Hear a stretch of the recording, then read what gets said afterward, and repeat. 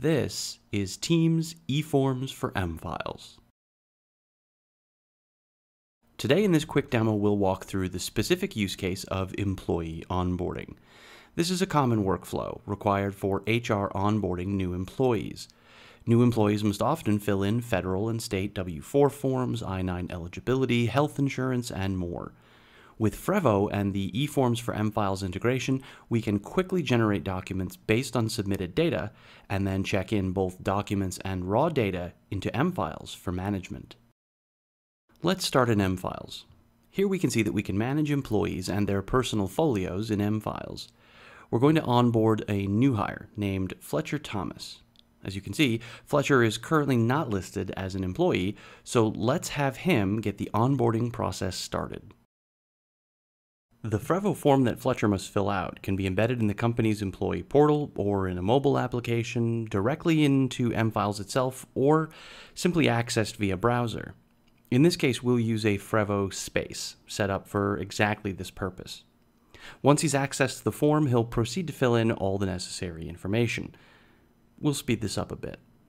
Frevo's forms include some simple design mechanics, complete device responsiveness, dynamic capabilities such as calculations and lookups, integrations with enterprise systems like Active Directory, and automatic generation of documents based on form data.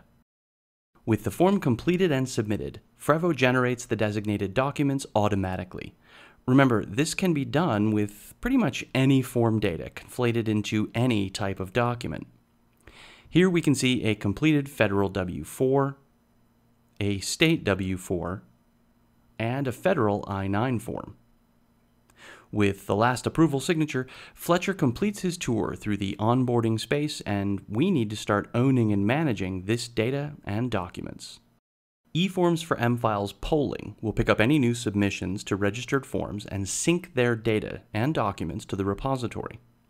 Now we see Fletcher has been added to the Manage Employees list.